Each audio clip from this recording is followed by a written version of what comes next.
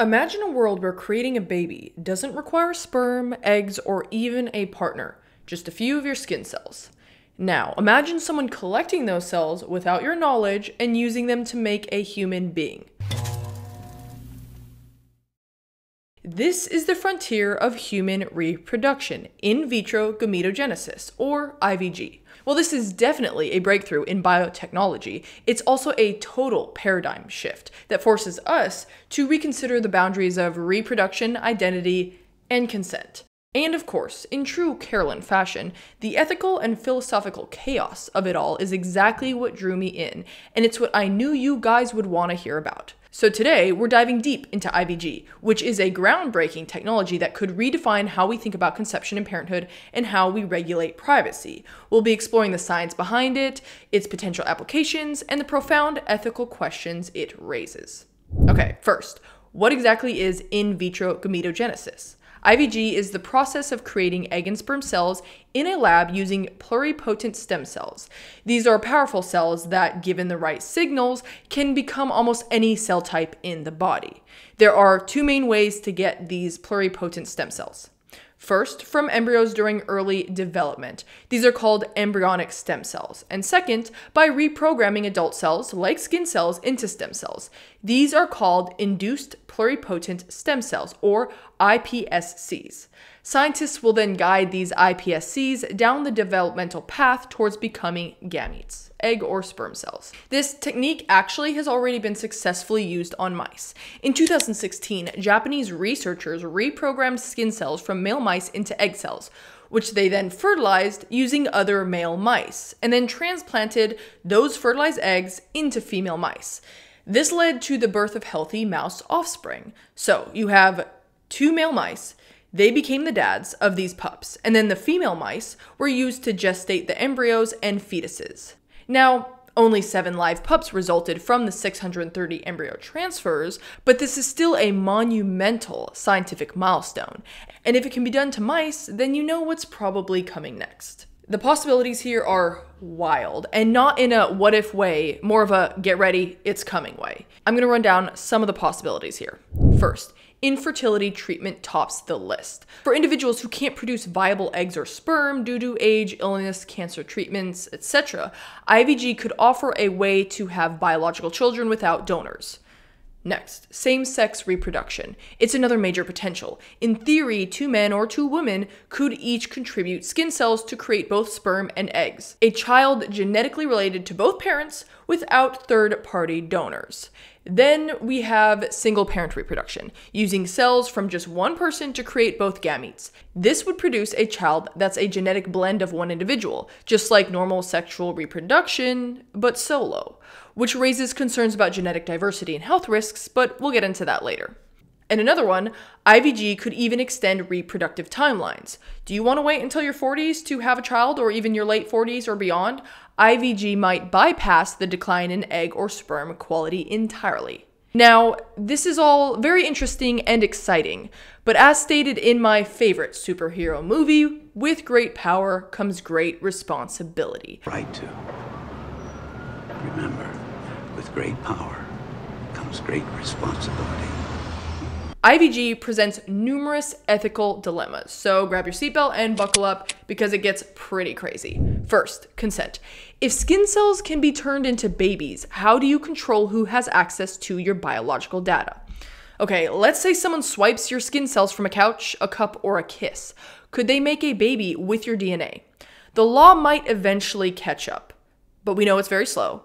And also the concern is, what about prevention? That's a whole nother story, and I can't help but wonder, how would this play out with celebrities or high net worth individuals?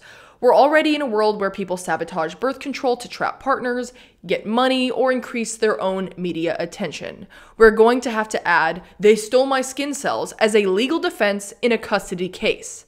Imagine sitting in court and hearing, Your Honor, I've never met this person. They grew this child in a lab from skin cells they stole from my party. That sounds insane, but that's the exact kind of ethical gray zone IVG opens.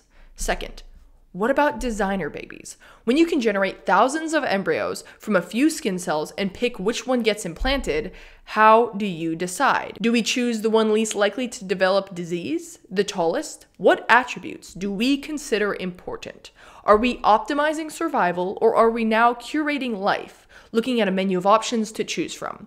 And then in line with that gene editing and all of this, IVG, it brings up another side thing that I'm considering.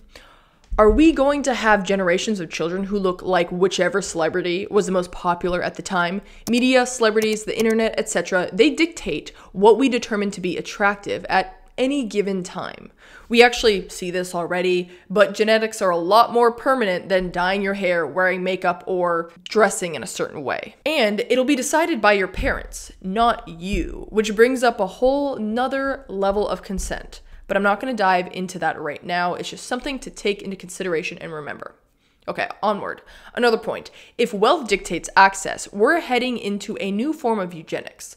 Let's not kid ourselves. If only the rich can afford to produce genetically ideal children and the rest are left with biology as is, that's not equality. Some could argue that's reproductive class warfare.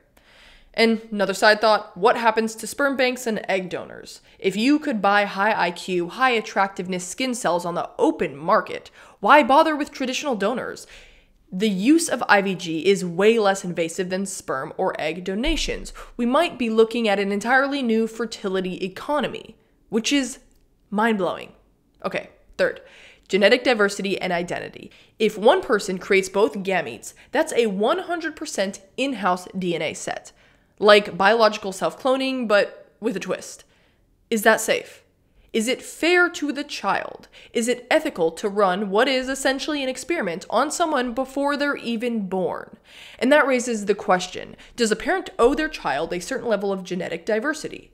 We've kind of asked this question already and answered it, in that in some states it's illegal to marry your first cousin. But now we have a very different reason we are asking this question, and the queasiness you get from the idea of marrying your first cousin is not prevalent or present in the idea of using IVG to create a child without a partner. So we need to think about this, because it's getting kind of weird. Fourth, older people having children. Are you now morally obligated to use IVG to reduce risks of miscarriage or certain conditions that may occur because you're having children at an older age? Does technological access come with a new ethical responsibility? I'm not answering that here and now, but I think we should be asking this question. And then finally, regulation. IVG is moving fast, moving faster than legal frameworks. Who gets to regulate this? Governments, corporations, international bodies.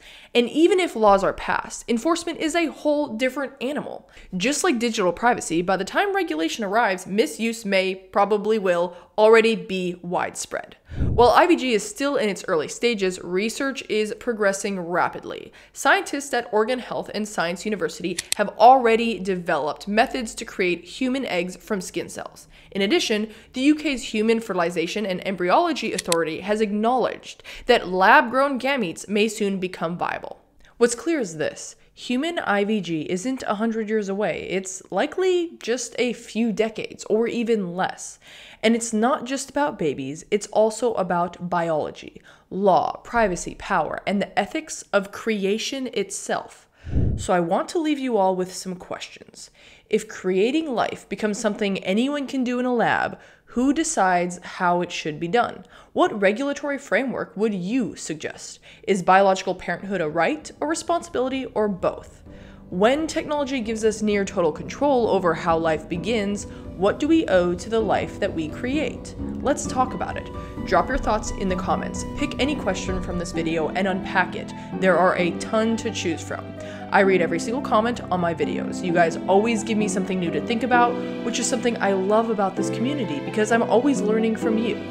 And until next time, stay curious, stay critical, and question everything.